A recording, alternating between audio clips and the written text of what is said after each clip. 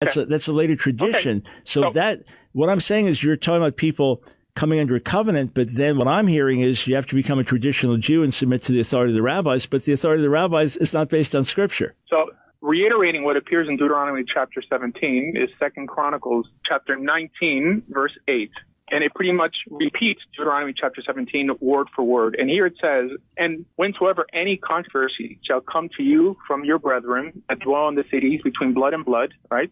That we read that before. And then it says between law and commandment, statutes and ordinances. In other words, between the commandments and the Torah, how do we keep these laws? There had to be a ruling body. Now, yes, there's a gross misrepresentation of oral law today in Jewish life, okay? Because they make no distinction between Torah law and rabbinic law. We have a principle in Judaism, Safek de Rabbanan lehakel, that if there is a question on a rabbinic law, we're commanded to be lenient.